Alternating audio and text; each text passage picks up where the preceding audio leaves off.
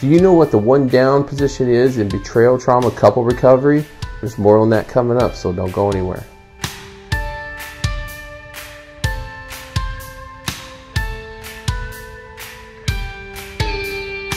Greetings everybody, welcome to Recovery TV. In this video, I'm going to talk to you about this concept that we call the one down position.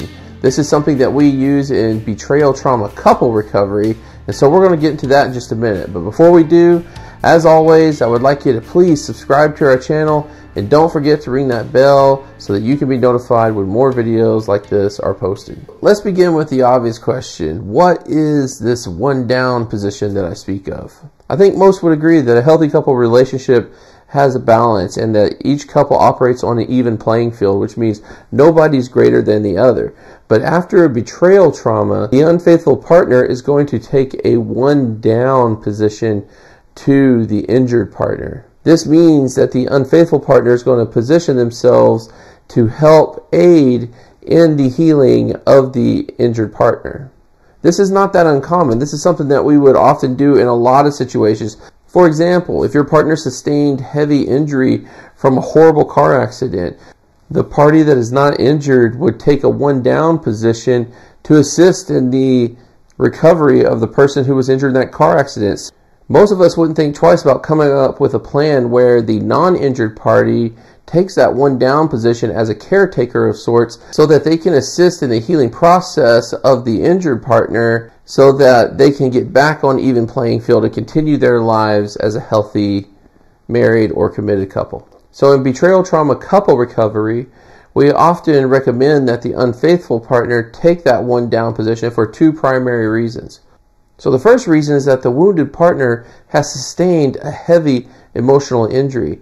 The type of injury that the wounded partner is dealing with often requires a prolonged period of recovery. And your job as the non-injured party is to assist in that recovery. You are to become someone they can lean on while they are in this process of recovery and getting back on their feet. The second reason that we believe it's important for the unfaithful partner to take this one down position is because although most unfaithful partners aren't trying to hurt anybody, upon the discovery of their indiscretions, they realize that they are holding a knife that just cut their partner open. So it's not only the loving thing to do, it's the responsible thing to do. So in the rest of this video, I just want to talk to you about three things that I think you should know about the one down position. The first thing is that the one down position is not about creating a foolproof system of telling the truth. It's about presenting truth to assist in healing. So the person in the one down position has to have a whatever it takes mentality. In other words, you're willing to do whatever it takes within reason to help with their healing. I make sure to emphasize the words within reason because sometimes wounded partners will ask for things that are unreasonable, but it's rare. From my experience in working with couples in betrayal trauma recovery, partners often don't ask for enough because they're embarrassed or ashamed to do so. But one way to determine if it's within reason is to really look at the extremes. We want to avoid the extremes. So if your partner requests that you go rob a bank to prove your love to them, I would say that's not within reason. That's dangerous and reckless and flat out against the law.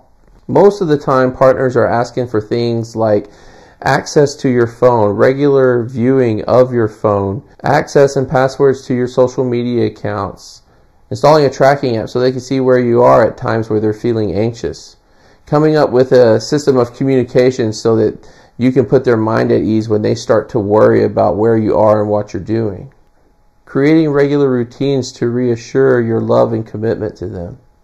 Wounded partners often resist this because they never wanted to be that partner that is constantly checking up on their partner and seeing what they're doing and not trusting them. But that's not what it's about. It's about seeing trust. It's about experiencing trust before your eyes. In other words, partners don't really trust their ears very much, but they can trust their eyes. And your job as the partner in the one down position is to present trust before them any chance that you get. The struggle that you may have is that nobody wants to feel like they are under a microscope, but you can't think of it that way. You have to think of it as good medication. You have this good medication where you are able to present truth and honesty to them right before their very eyes, and any opportunity you can do that, then you should take it. Again, it's not creating a foolproof system of telling the truth. You can't control for everything. It's about creating a new way of functioning that involves honesty, transparency, and integrity as opposed to secrecy and deception. The second thing that I believe is important to take note of is that the one down position is temporary. Go ahead, you can wipe the sweat off your brow.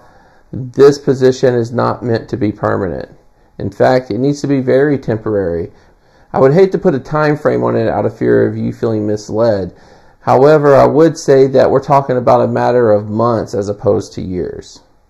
But in betrayal trauma couple recovery is about inching the unfaithful partner back up to a position of equality or balance in the couple relationship. But how long would that take specifically for your couple relationship? Well, that really would depend on your unique circumstances. But as I said, it is meant to be temporary. No couple relationship can sustain this type of functioning long term.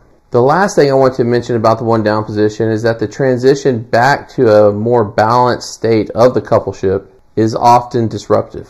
If you're the partner that committed the infidelity, it's important for you to realize that the effort that you're putting into recovery is not meant to be a life sentence. Your shame and your guilt will often encourage you to stay in that one down position as if you deserve to be punished for the rest of your life for the pain and agony that you caused this person that you love. But the reality is that your partner doesn't want to be in a relationship like that. They want to be with someone that has worked through their guilt and shame, and someone that loves themselves as much as they love their partner. But that doesn't mean it won't be difficult for them as you transition out of that. In fact, at that point in time, they will often feel a very strong sense of unfairness. Your transition out of the one down position reflects health and well-being, which will often feel like insult to injury to the wounded partner. The level of injustice that they feel from the betrayal that you committed runs deep. How's it fair to me that I have to deal with all this recovery from this injury that I sustained when I did nothing wrong? As much as they know that you can't be in that one down position forever, it still is troubling when they experience you come out of it. That's a normal part of the process. And as much as you might know that, it's still very difficult to experience. The reality is that betrayal trauma couple recovery would be very difficult, if not impossible, to do on your own. So if you haven't already, I would encourage you to seek out a betrayal trauma recovery expert in your area to help guide you through this process. As always in these videos, I made sure to put a link in the description below that will take you to a therapist directory where you can find betrayal trauma experts in your area. I really would encourage you to check that out and find someone that can help you along.